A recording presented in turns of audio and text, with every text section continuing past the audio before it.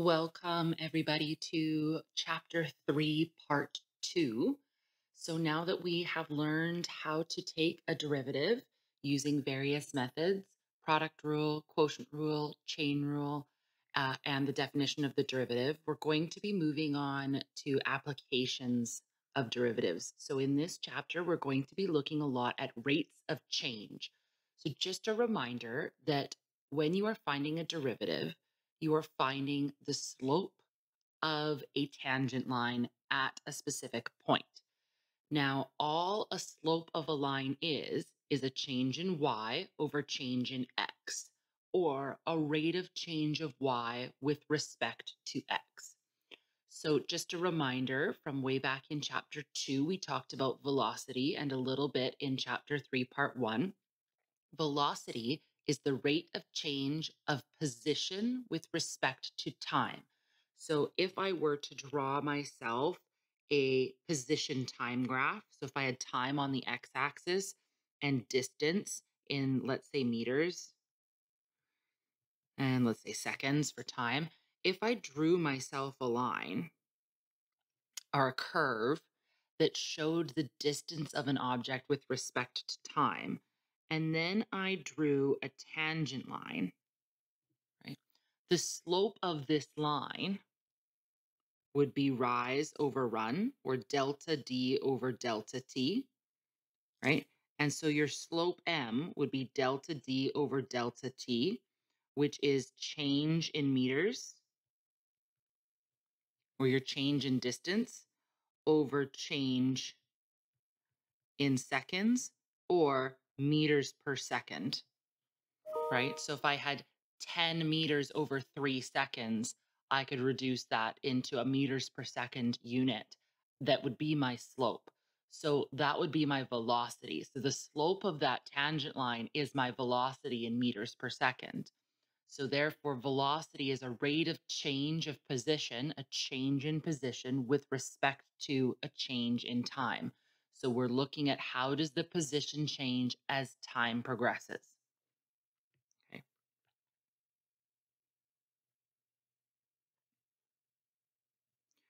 So what that means for us, which we've already seen, is that the velocity is the derivative of the position function. Okay, so if we take the derivative of the position function, we get our velocity. So if we have a particle moving in a straight line measured in meters, given by this equation, S equals, where T is the time in seconds, I'm going to rewrite this just as f of t equals t cubed minus 9t squared plus 24t. I know my velocity is the same as f prime. And we know this from chapter 3, part 1, our very first section, 2.8, the second lesson.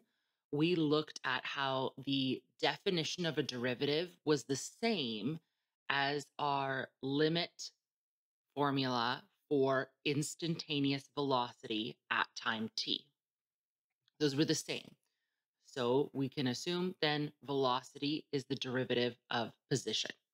Okay, so if I find this derivative, I get 3t squared minus 18t plus 24.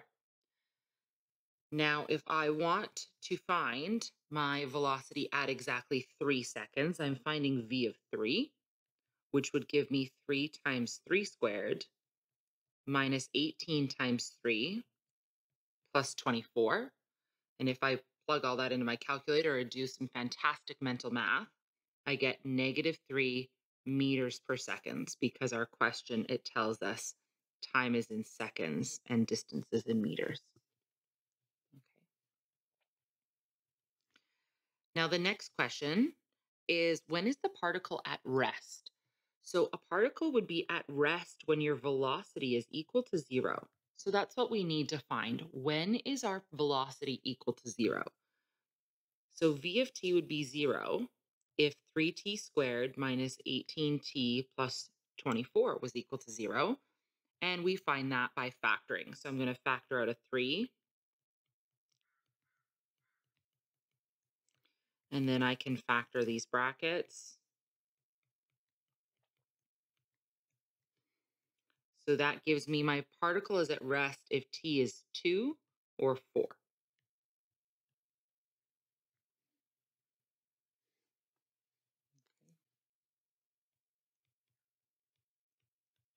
And this one was V of 3. Okay.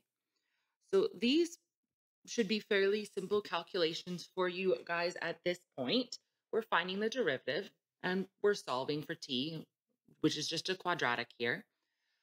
The next part is where it gets a little bit tricky. So when are we moving in a positive or negative direction?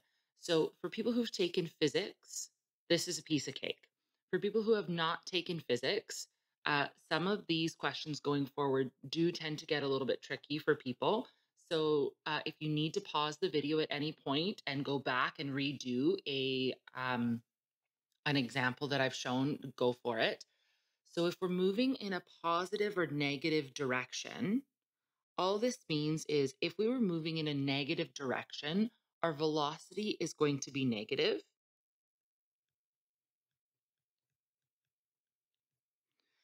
If we are moving in a positive direction, our velocity is going to be positive.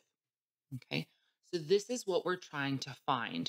Where is our velocity positive and where is it negative? Now, there's two ways of doing this. Okay, option number one is to draw yourself a quick sketch of the parabola that represents our velocity. So we know that v of t is equal to, what was it? It's 3t squared minus 18t plus 24. That's our v of t. So this is a positive parabola, or it was equal to 3 times t minus 4t minus 2. It's a positive parabola. It opens up, and it has x-intercepts at 2 and 4.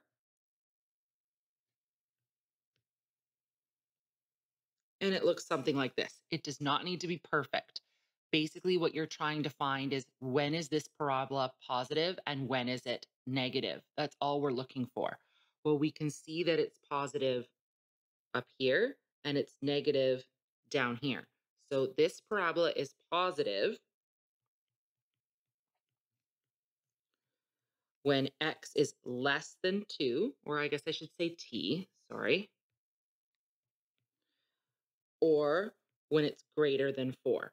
Now, the only problem is that we also know that t cannot be negative. We can't have negative time.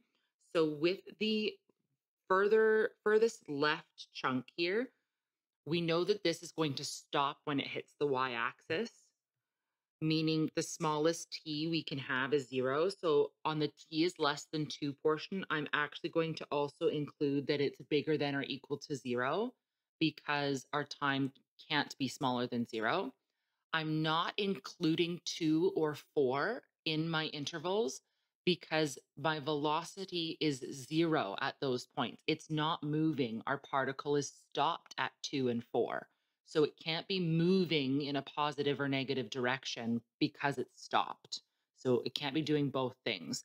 So at that very instant of time is 2 and time is 4, we do not move in our positive direction. Therefore, we cannot say or equal to here in our intervals. We also know that v of t is negative by looking at our picture when t is between 2 and 4. So between the x-intercepts, we have the negative portion of our parabola. Okay. The other option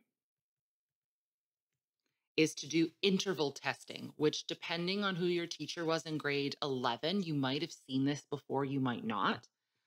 And for interval testing, we did a little bit of this in our review chapter. Okay. In order to determine when our velocity is positive or negative, we're basically looking for what are the signs of these two factors. So if they're both positive, then this is going to be positive. If one's positive and one's negative, then our velocity would be negative. And if they are both negative, then our velocity would also be positive. So we're basically trying to see when is each factor positive or negative, and therefore when you multiply them, do we get a positive or a negative answer? So for each of my lines here I have set up, I'm going to put a separate factor. So I'm going to do t minus 4 on one of them, t minus 2 on one of them, and then the entire velocity on the last one. The 3 I don't need. I can include it if I want, but that 3 is not going to change whether these are positive or negative here, because of how multiplication works. So the other thing I need is on each of these, I need to include the zeros of all of the factors I'm considering. So our zeros are 2 and 4. And then if I take a look at the factor t minus 4, I need to pick a value in each interval and see whether this factor would be positive or negative. So for example, if I'm looking at this interval here, I'm going to have to pick a t value less than 2. So I can pick anything less than 2. Generally, if I can, I'm going to pick 0 because it's easy. So if I pick 0 and I do 0 minus 4, I get negative 4, which is a negative number. In my next interval right here, maybe I'll pick something like 3. If I do 3 minus 4, I get negative 1, so I get a negative number. And then in my last interval here, I need to pick something bigger than 4. So maybe I'll pick 5. If I do 5 minus 4, I get 1, which is a positive number. And then I can repeat this for my other factor. My other factor, if t minus 2, if I'm in this first interval, if I say pick 0, I'm going to get a negative number. If I pick something like 3, I would get a positive number. And if I pick something like, say, 5, I'm also going to get a positive number. My last line is, well, what happens if I multiply these? So if I multiply these two things together, a negative times a negative gives me a positive. If I multiply these two together, a negative times a positive gives me a negative. And my last interval, if I multiply these two together, positive times a positive gives me a positive. And then I can look and say, well, this is positive and this is positive. So this means v of t is positive. And this middle one is negative. So this is where v of t is less than 0. So we've found where we're moving forwards or backwards. Okay, so we are moving forwards or in a positive direction is the wording they used in the question.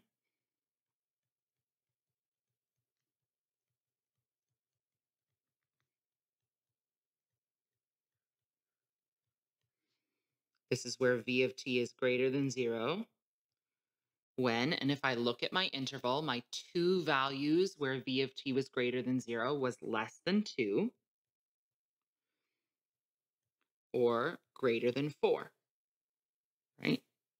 Less than 2 here and greater than 4 is here. Now, the only thing again is we know that time can't be negative, so I'm going to include greater than or equal to 0 on our first interval. And then we have that we're moving in a backwards direction or a negative direction.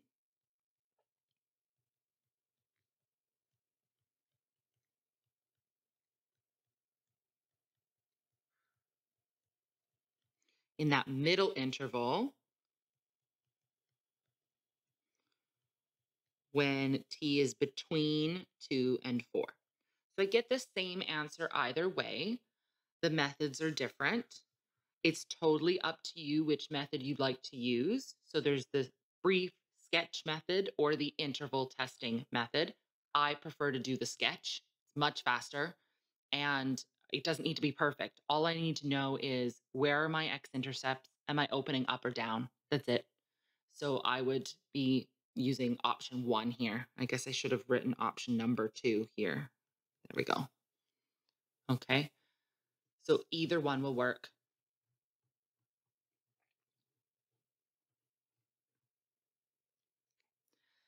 So part E is asking us to draw a diagram to illustrate the movement of the particle. So the movement of the particle is our distance or our S values.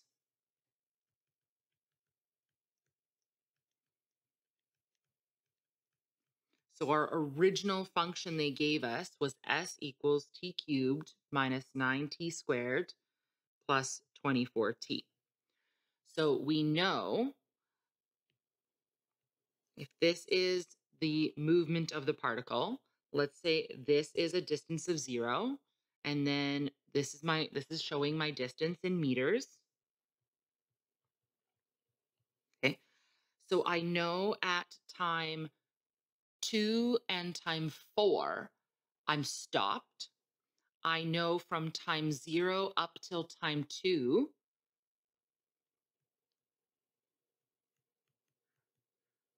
I'm going forwards. From 2 to time 4, I'm moving backwards. And with t is bigger than 4, I'm moving forwards again.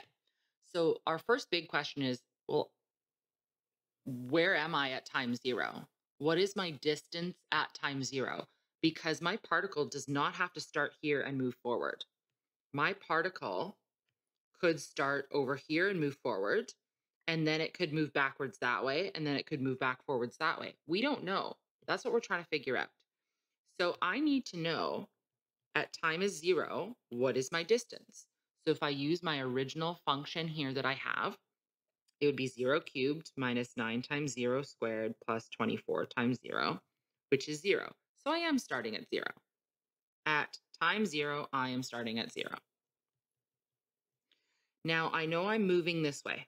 I'm moving forward until time is 2. So the question is, at time 2, where am I in my distance? How far did I make it from here till time 2?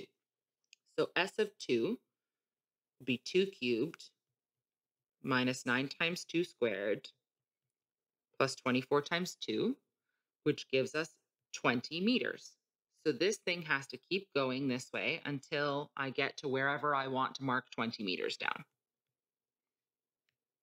Okay. Now we know at time 2, I stop.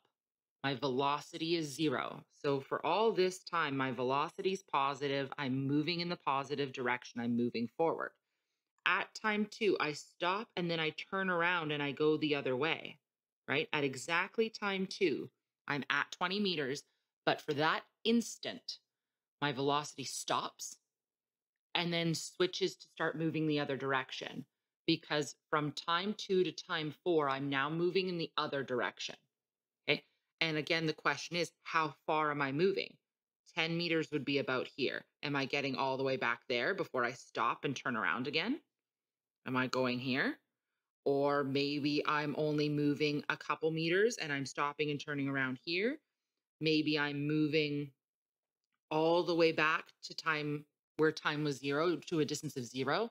Maybe I'm starting to move in a negative direction past my starting point. We don't know. So what we need to know is we need to know at time 4, where am I when I stop again? Okay. And if I plug all this in, I get 16 meters. So my answer is I didn't make it very far before I stopped and turned around and started heading off in my positive direction again. Okay. So again, at an instant of time is 4, I'm stopping instantaneously. And now I'm switching back to moving in a positive direction. And I'm going to keep going this way forever. Okay. And from our parabola graph of the velocity, our graph looked like this. This makes sense. We were moving positive, positive, positive, but our velocity is slowing down, stopping instantaneously at the x equals 2 or t equals 2 value. Then you're moving negative direction, negative direction, negative direction till you stop at time 4. And then you're heading back in the positive direction forever. So that's what our picture shows us here.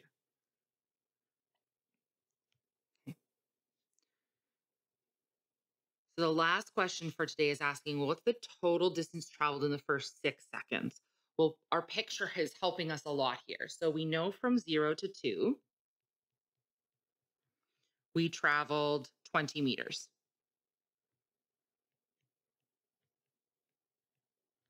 We know from 2 to 4, if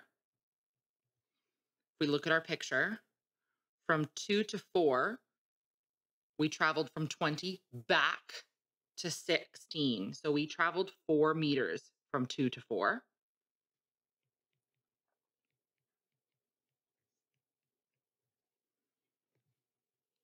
Okay. And then our question is since we're the first 6 seconds, we need to go from 4 to 6. So we need to know, well, at 4, we were at a distance of 16. Where do we stop at time is 6? So I need to know what S6 is.